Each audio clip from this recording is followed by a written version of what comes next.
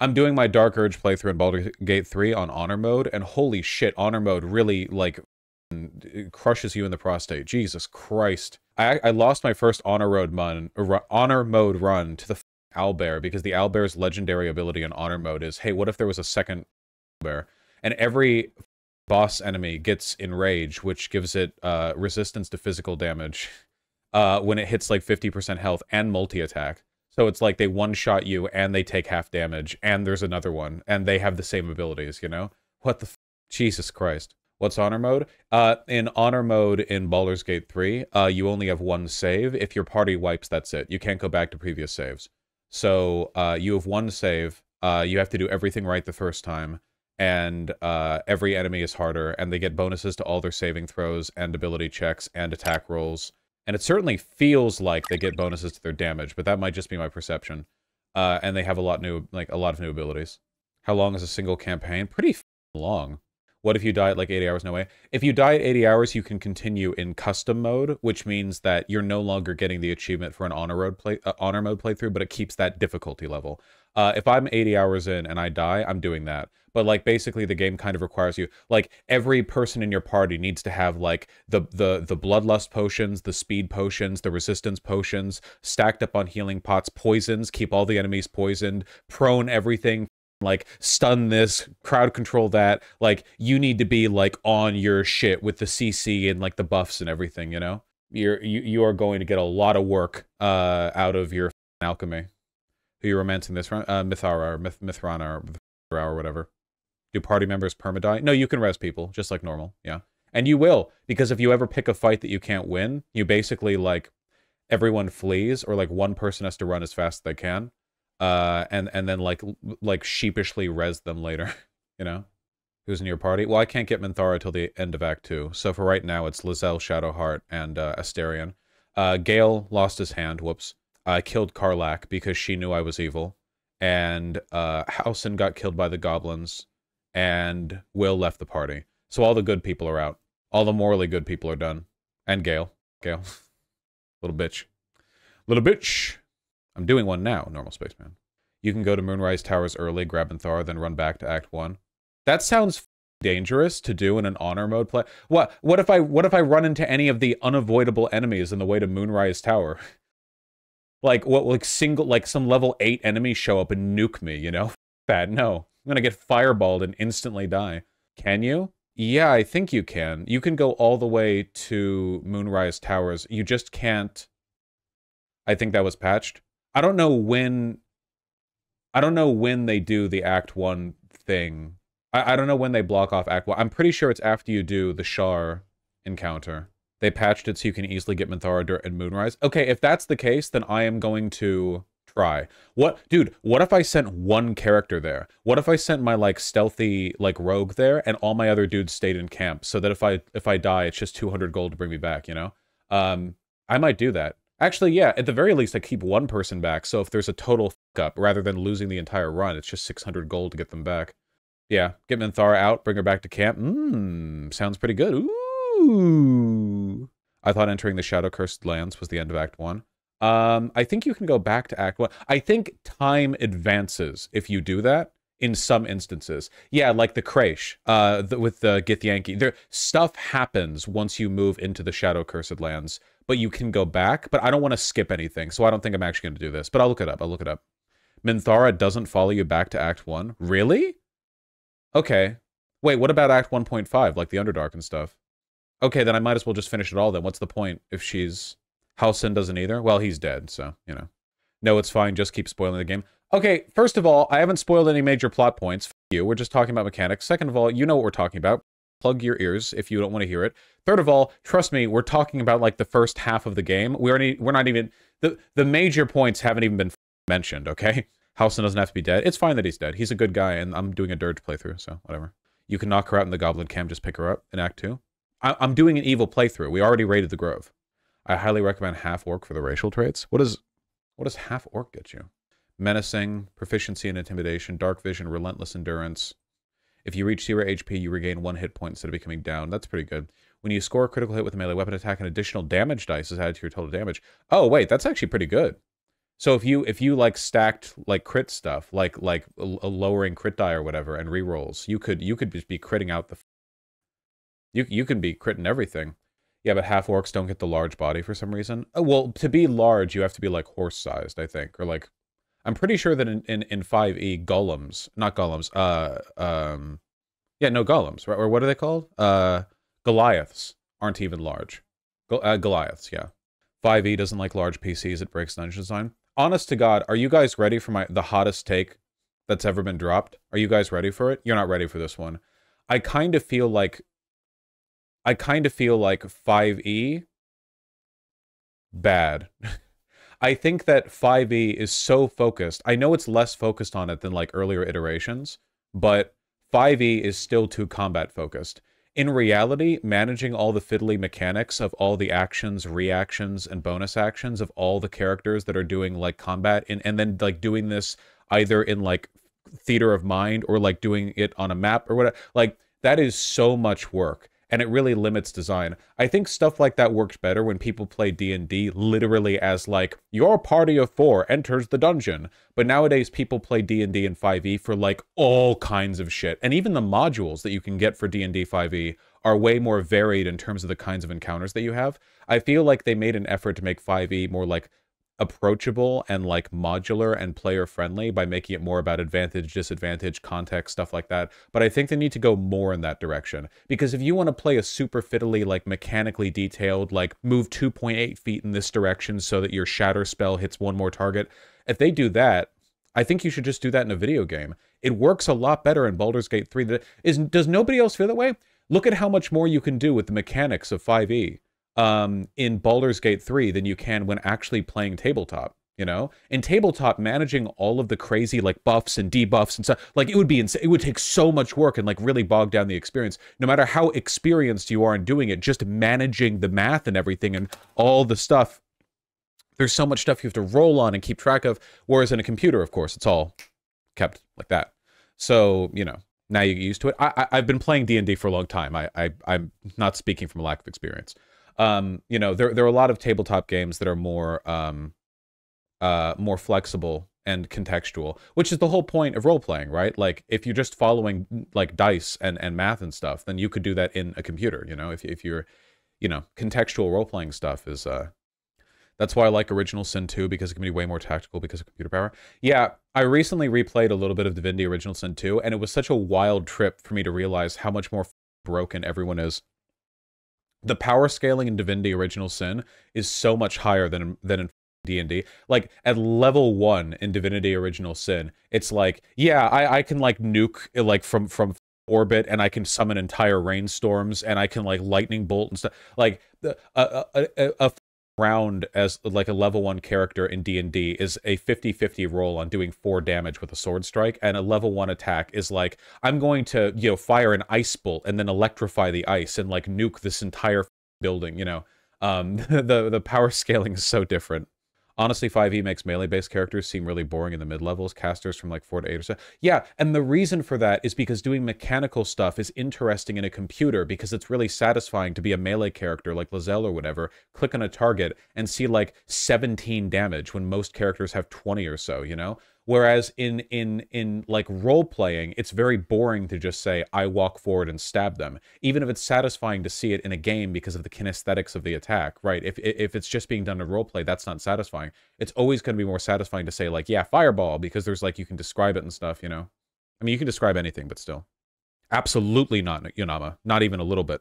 I can only take Shadowheart missing 99%. Does anyone else feel like Shadowheart sucks? I feel like no matter what she plays as, Shadowheart misses more than everyone else. What are you doing, Shadowheart?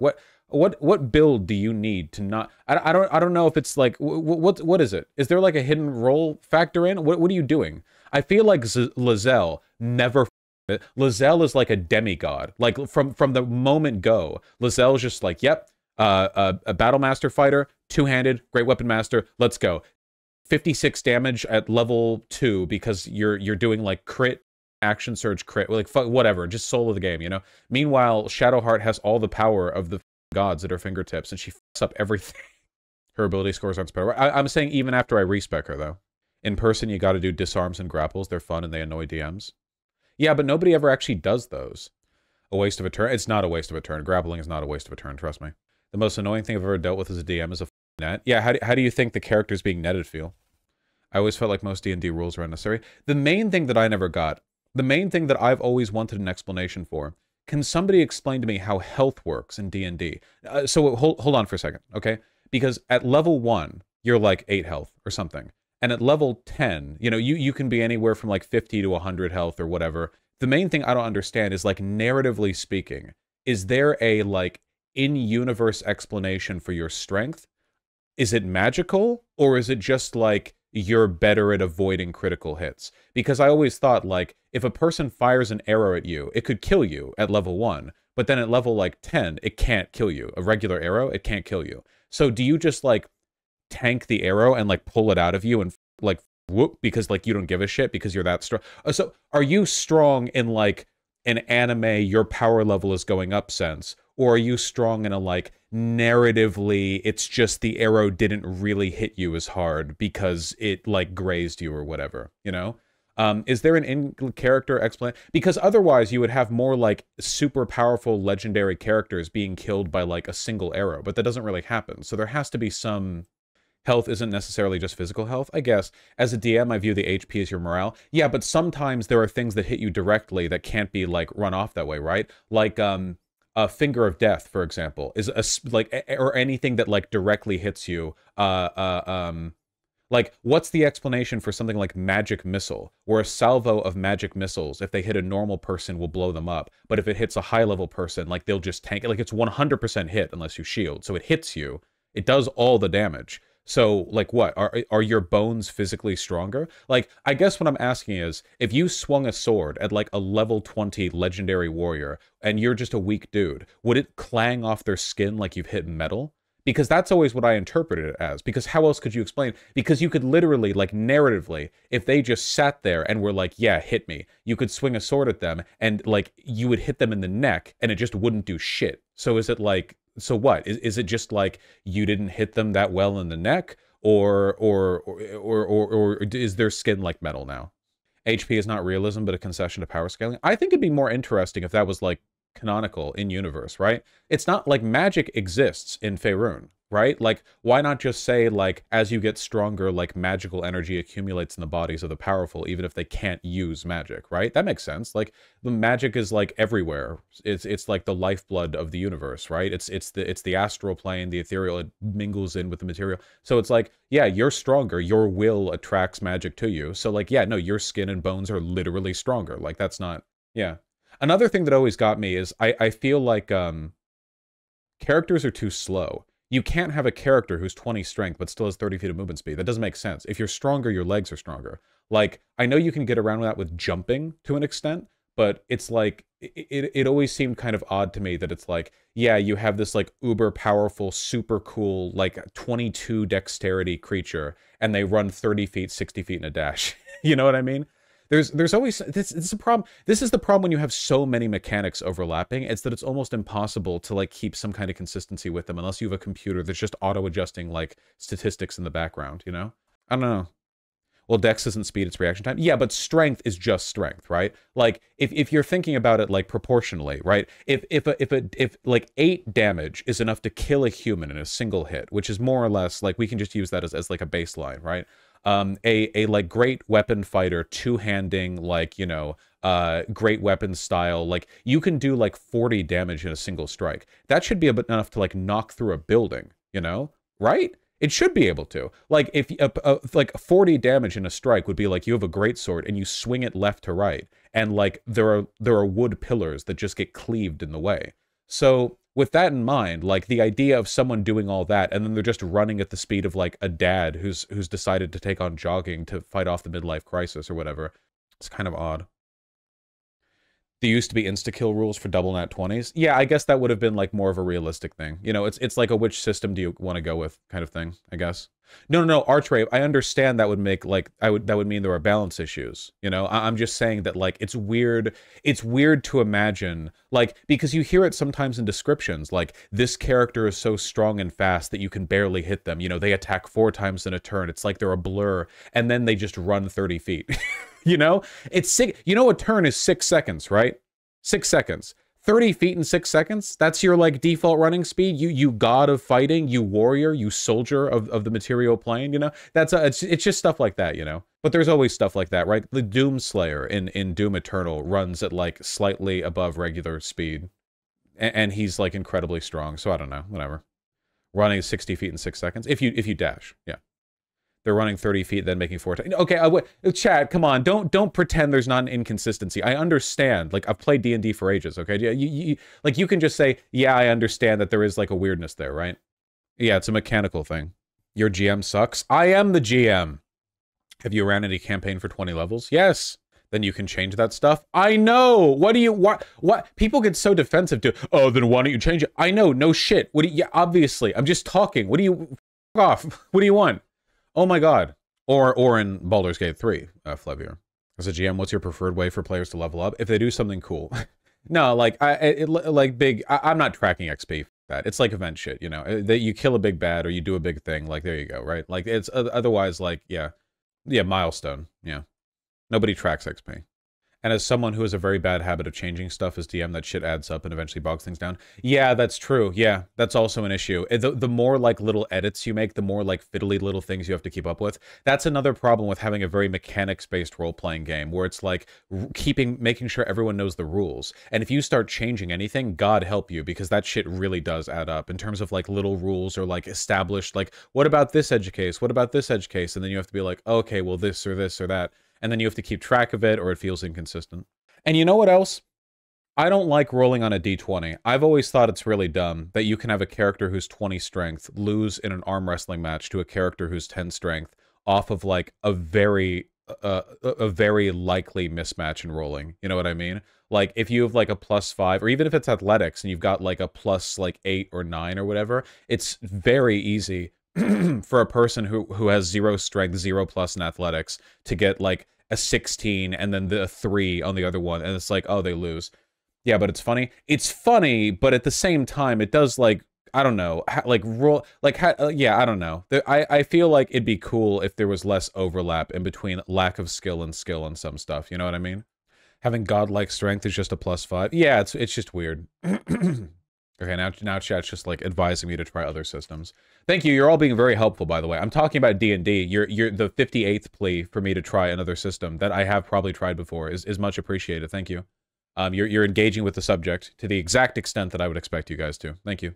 Just get good at setting challenge levels. It's a contest. If 2 people are arm wrestling, that's a strength contest or an athletics contest or whatever else, you know.